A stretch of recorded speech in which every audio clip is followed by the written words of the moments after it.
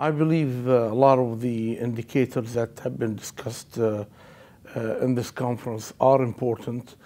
Many of them help drive the strategies of ICT for the countries in order to focus on these indicators, basically.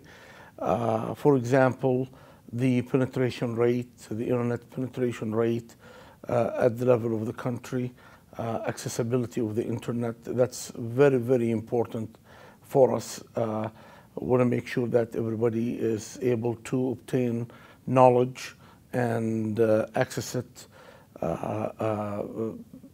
because that contributes quite a bit to the economy and to the digital knowledge plus digital economy, if you will. That's one example of the indicators that I strongly believe are very crucial for strategies.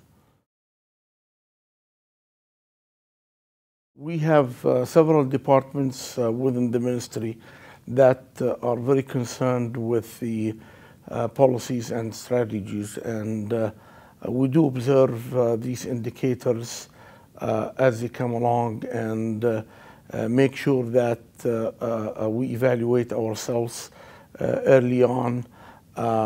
In many cases, we're close to the actual values, but I guess we need to work more on that in the near future.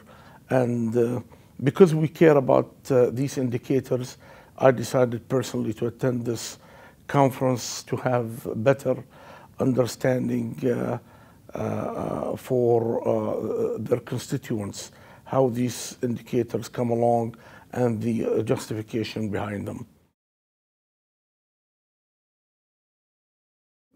People talk to each other in this conference, and we do learn from each other. There's quite a bit of knowledge that is shared. One thing that I personally enjoyed in the conference is the basically the money transfer, money movement, and like the e-cash and the wallets and all of that, and its contribution to the e-commerce and digital economy. So information sharing is very important.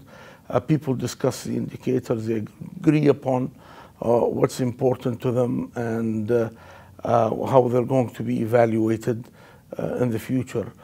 So that is very crucial in my opinion.